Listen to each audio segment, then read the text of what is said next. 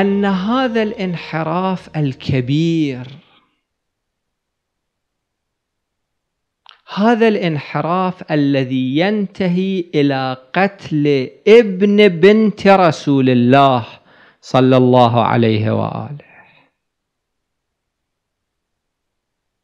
لم يكن للنبي الأعظم صلى الله عليه وآله فوق هذه الكرة سبط ابن بنت غير الحسين بن علي صلوات الله عليه في ذلك الوقت.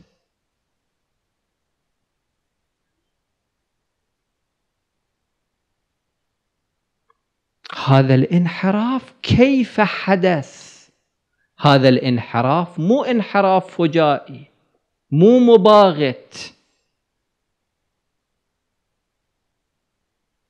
تابعوا الحلقات حتى تصلوا إلى نقطة البداية، وعند ذلك تنكشف للمسلمين جميعا معالم الحقيقة، معالم الخط الذي دعا إليه النبي الأعظم صلى الله عليه وآله.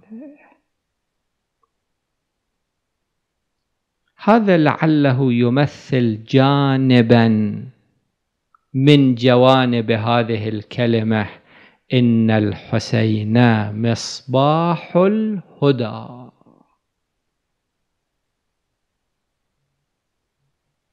إذا مئات الملايين من المسلمين يريدون أن يتلمسوا الهداية، فالبداية هي الحسين بن علي صلوات الله عليه.